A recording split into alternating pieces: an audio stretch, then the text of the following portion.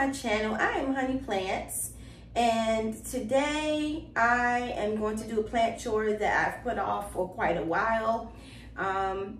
So what I need to be doing today is repotting this Anthurium Hookeri, and I'll try to angle the camera down so you can see this plant.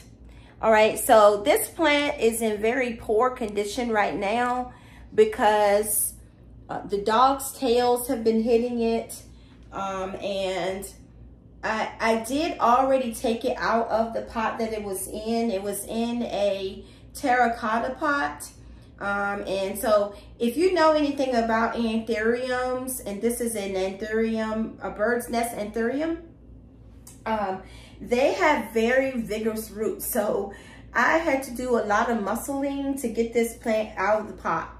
And it's now sitting in its new pot, but what I'm gonna do is take it out so that I can remove some of the old soil, and then I have my container of new soil here on the side that I'm going to put in this pot and hopefully bring this plant back to thriving condition.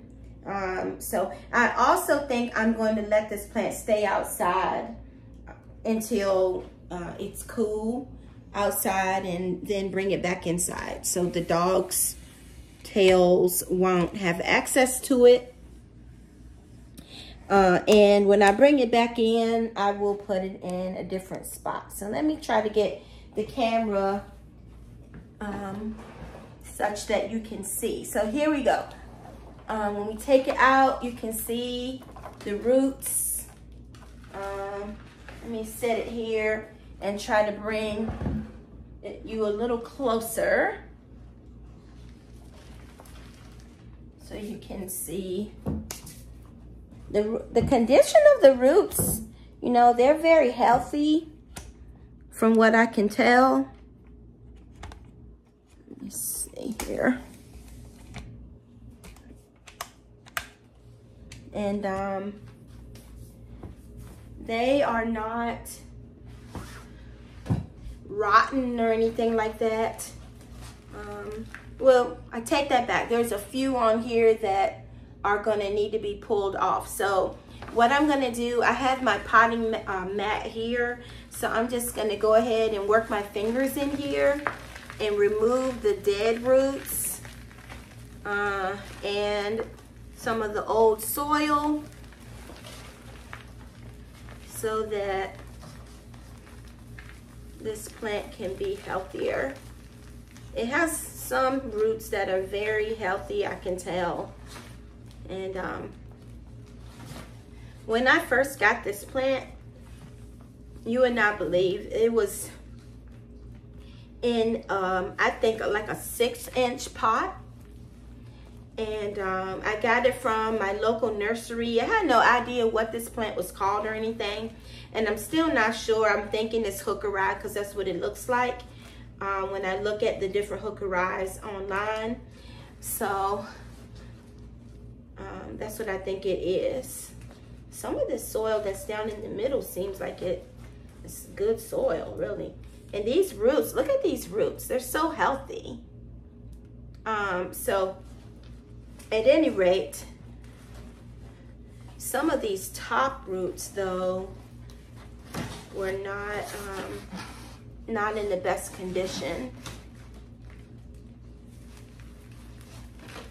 I've seen these anthuriums in nurseries, and this part right here is a part of the root structure, and I've seen it go up feet in the air. That's just how they grow. And so anyway, when I first got this plant, it was pushing out of its pot, and I took it out of the pot and I scored the roots with a utility knife so that it would help the plant to move out into the pot. Oh, my tea just knocked over. So it hasn't turned back since then. It has been very healthy and doing its thing.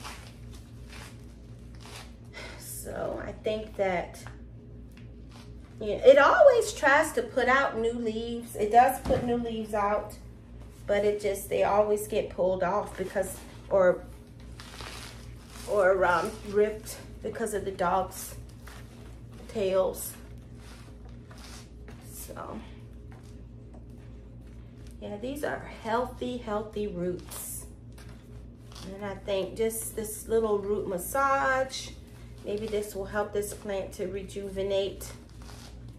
And also when I take it back outside, I will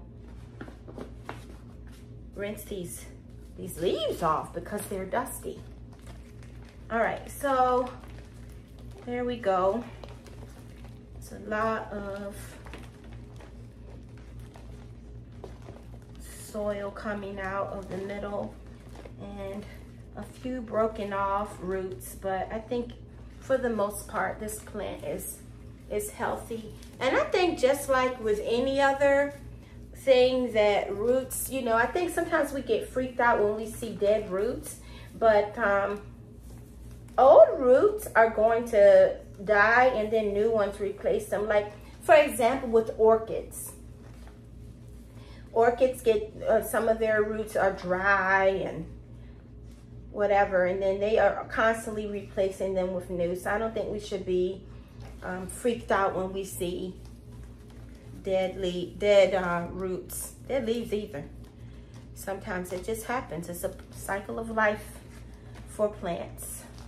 All right, so now let's see, I'm gonna hold this up so you can see. Look at all those roots, and you know, they're healthy white Anthurium roots. I almost wish I had a clear pot that this could go in so I could see the roots, but I don't have one big enough. All right, so now I am going to get rid of all of the soil and the broken off roots and things like that. And when I come back, I will begin repotting this plant, putting it in its new home. So, all right, this is the pot that I'm going to be using for this plant. And I've had this pot around for a little while, for years really. And so it's just the right size. And I have my soil here in this container. And I'm gonna scoop some up. And so you can see, this is my basic mix that I use. It has perlite, it has orchid bark, it has some worm castings, it has diatomaceous earth, and it also has some plant and seed potting mix in here, and a few leca balls, things like that. So I'm gonna go ahead and put some big scoops of this.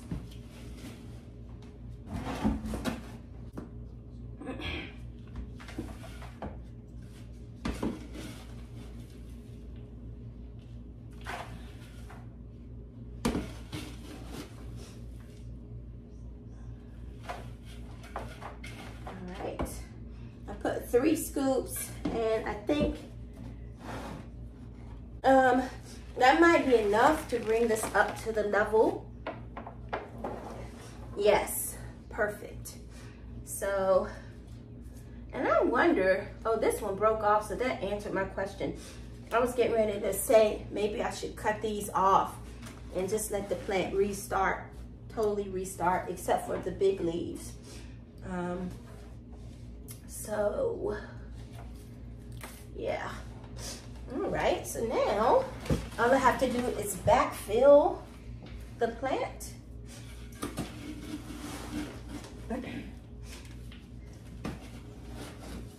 I feel like there's so many plant chores that I've been getting done, and you know, in the comments, what Let me know what plant chores you're working on or what you've been accomplishing this weekend. Yesterday, I felt like I got a lot of things done. Just small things, like I had things in my propagation containers that had been there for forever, and I potted several of those up. And it just kind of gives you a sense of accomplishment when you can get those things done. And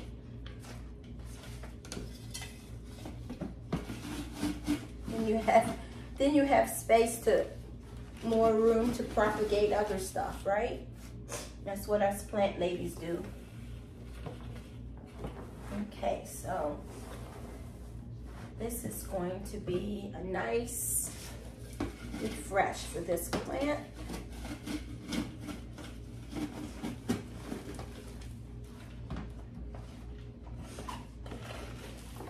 So for me, I'm going back to work in 1 week, so it's good for me to have this time to get some things done that I need to do, because when work starts up again, and probably will have to put some things on the back burner. Although this is a great stress reliever and it's a good hobby for teachers and other people that have jobs that are stressful.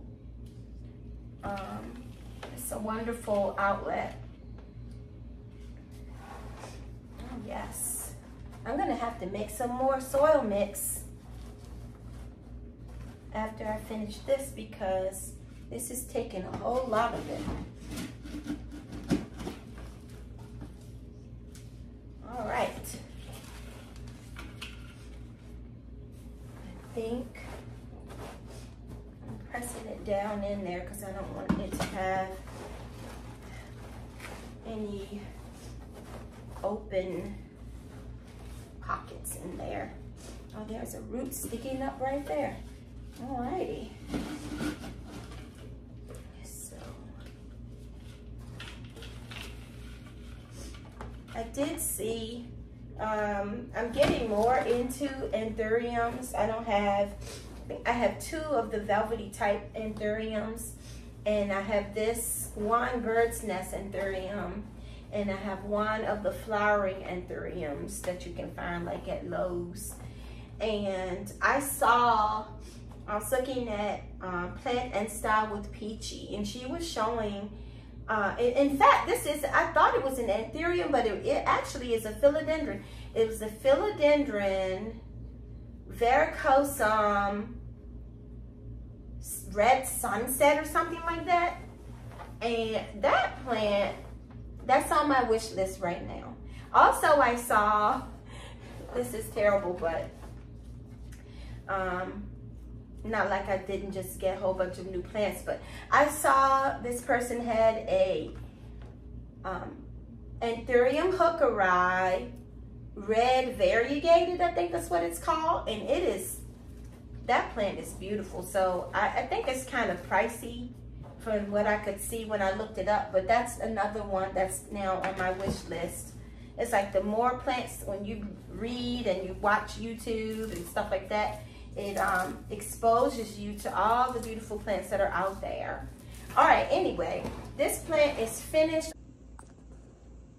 Okay, everyone, this is a better view of what I did to this Anthurium Hookeri, and I'm gonna take it outside and give it some water. Thank you for joining me on this video. I hope that you enjoyed it. Please leave comments for me, and let me know what plant chores you're working on, and hopefully I'll see you around on the next one. Bye.